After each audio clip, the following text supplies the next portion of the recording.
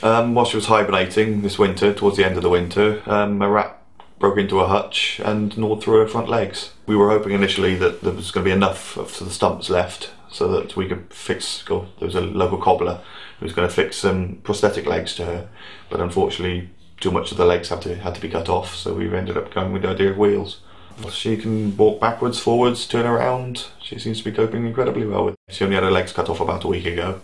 About 90 years old, we reckon, and hopefully she's got another 90 years left in her.